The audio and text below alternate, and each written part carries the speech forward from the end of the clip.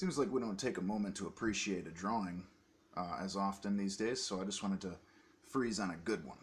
Lionel Francis Yu does a really great job doing a Captain America in the newest Captain America series by Ta-Nehisi Coates.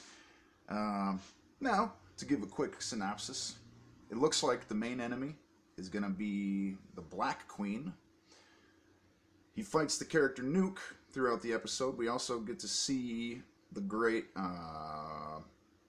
Winter Soldier and Agent 13 Sharon Carter, as well as alluding to the Thunderbolts, it seems, when they bring in Thaddeus Ross, mentioning him. And it seems that it does take place very well after the last comics. And if anyone is frustrated by the quote-unquote bad number 50 of Batman that came out on the 4th of July, this bad boy did too, and was actually really great. Had at least about 2 inspiring moments that almost put a little glimmer in my eyes. I felt really happy and I really enjoyed it. So I personally, for my really quick review, I gotta give this 8.5 out of 10 stars and say you should do yourself a favor and your local comic shop and go pick up a copy.